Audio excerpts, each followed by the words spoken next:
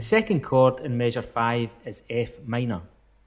This chord shape is similar to F, but you have to bar 3 strings.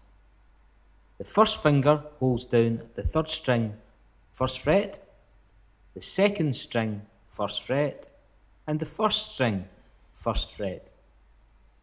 The third finger is placed on the fourth string, third fret.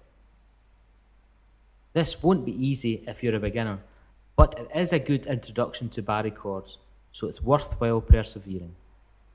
With the right hand, P plays the fourth string, I plays the third string, M plays the second string, and A plays the first string.